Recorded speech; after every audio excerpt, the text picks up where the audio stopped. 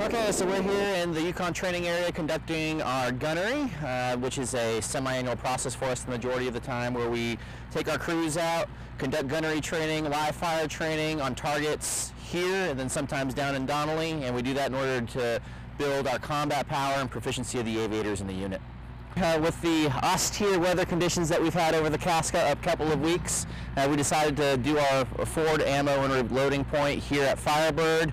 It's forward located at Fort Wainwright and closer to the range, and allows us to actually practice how we would in a combat situation, positioning a FARP, having the aircraft go there, load up, and then execute the mission.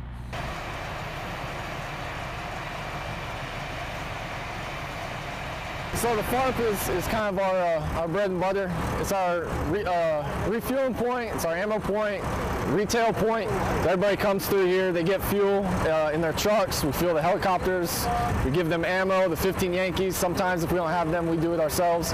I'm a 15 Yankee. I work with rearming the aircraft, specifically working with the rockets and the ammo. And so whenever aircraft come in, we have direct communication with the pilots and see what their load is for their tables that they go shoot. And then we adjust accordingly and help them with their mission. The tables that we're firing today are your individual qualification tables.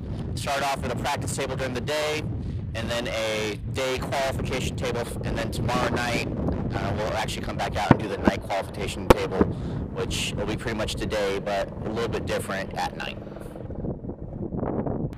Take advantage of Alaska while you can. It's an amazing place both for training and on your personal time.